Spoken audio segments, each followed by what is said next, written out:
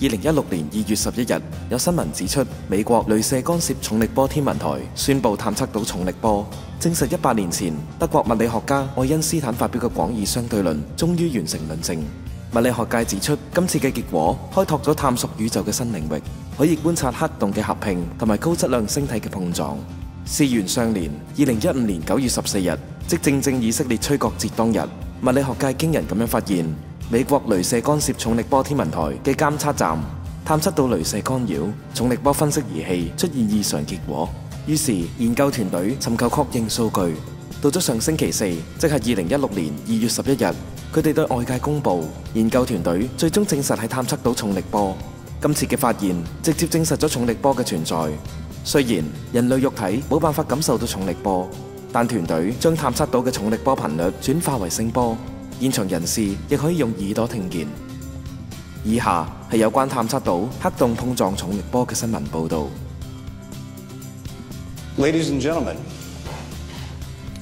we have detected gravitational waves. We did it. 美國雷射干涉重力波天文台嘅科學家口中嘅 gravitational waves 重力波，早喺100年前由著名物理學家愛因斯坦喺發表廣義相對論嘅時候預言出嚟，但係直至星期四先至有科學家正式宣布第一次發現重力波嘅直接證據。Let me start with what we saw. So on September 14th, 2015, the two LIGO observatories in Hanford, Washington, and Livingston, Louisiana, recorded a signal nearly at the same time, nearly simultaneously, and the signal had a very specific characteristic. The characteristic of, as time went forward, the frequency went up. And what was amazing about this signal is that it's exactly what you would expect, what Einstein's theory of general relativity would predict for two big massive objects like black holes in spiraling and merging together. 根據愛因斯坦嘅廣義相對論，重力被定義為由質量造成嘅時空扭曲。如果將時空比喻為一塊薄膜嘅話，將一個保齡球放上去，薄膜就會因為拉扯產生曲面，喺周圍嘅小球會隨住曲面滾向保齡球。呢一個比喻可粗略咁解釋重力嘅作用。而重力波就係有質量嘅物體移動嘅時候喺時空產生嘅漣漪。由於重力波嘅波幅極為微小，過往科學界一直未能夠證實佢嘅存在。時至如今，科學家竟然能夠偵測到發生喺13億年前由兩個黑洞碰撞所產生嘅重力波。有關發現唔單止有助進一步了解重力嘅作用，更加為探索宇宙開拓新嘅方向。以下則係研究團隊成員哥倫比亞大學教授 Sabash Marka 接受美國 CNN 新聞嘅訪問。The discovery of gravitational wave is, I think, the most important breakthrough in modern science.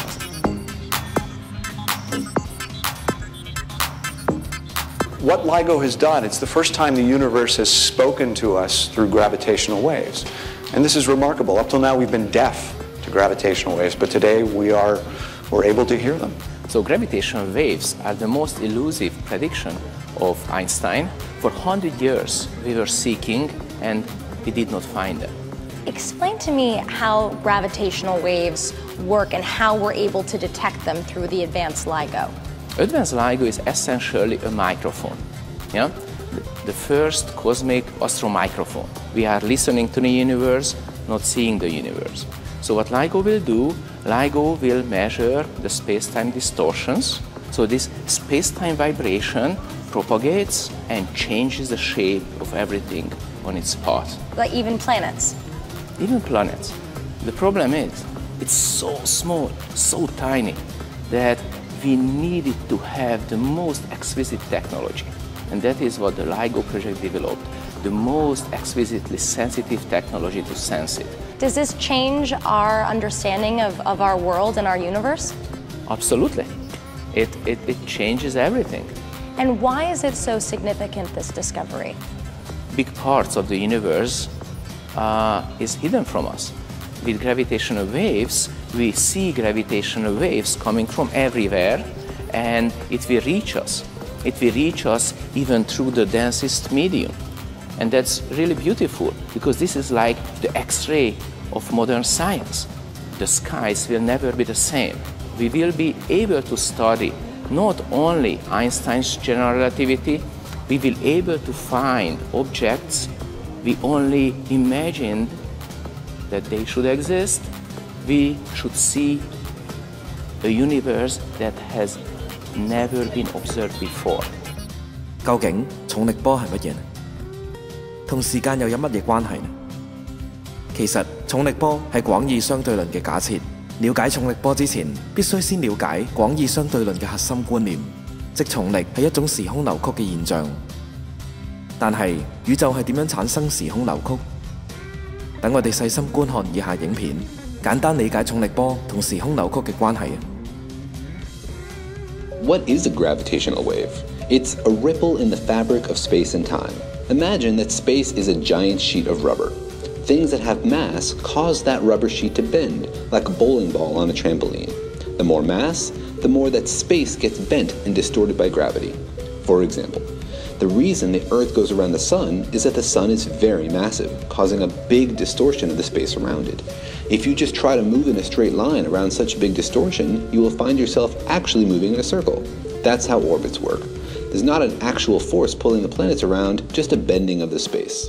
Gravitational waves are produced whenever masses accelerate, changing the distortion of space. Everything with mass and/or energy can make gravitational waves. If you and I started to dance around each other, we would also cause ripples in the fabric of space and time, but these would be extremely small, practically undetectable. Now, gravity is very weak in the scale of other forces in the universe, so you need something really, really massive moving very, very fast to make the big ripples that we can detect. How would you observe a ripple in space? If the space between you and me stretched or compressed, we wouldn't notice it if we had made marks on our metaphorical rubber sheet, for example, using equally spaced rocks, because these marks would also get stretched further apart. But there is one ruler that doesn't get stretched, one made using the speed of light.